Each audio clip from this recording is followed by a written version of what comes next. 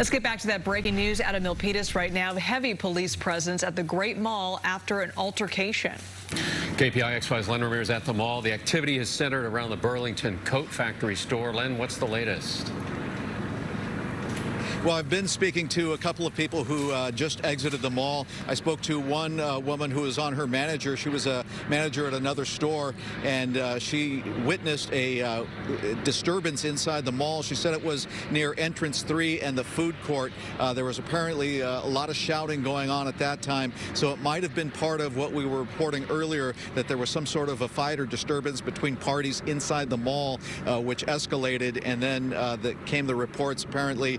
We don't know if they're founded or unfounded, that there were shots fired. But I'm here with a man named Edward Marsden. Edward, you got inside the mall about the time this was all happening. Yes, tell us what you saw inside in terms of the law enforcement.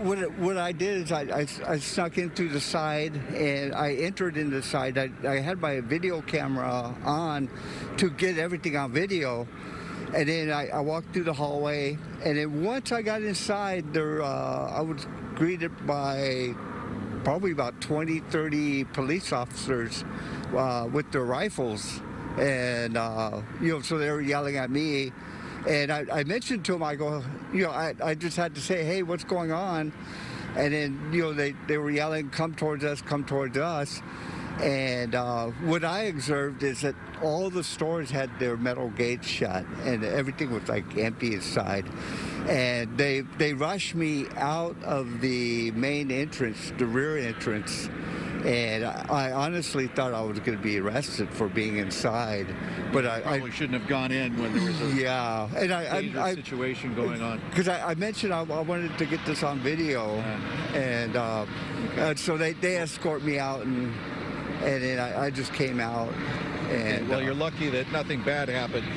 So that's the situation. We have, various different kinds of reports. But again, a lot of heavily armed officers going through that mall, trying to ascertain between, a potential threat and innocent shoppers or bystanders. So it does appear that now the situation is somewhat winding down. Law enforcement and EMS vehicles have been exiting the area. So that's good news. There will be a lot more investigation on this as to what exactly happened and what precipitated this massive police presence at the Great Mall tonight. But we'll send it back to you at this point.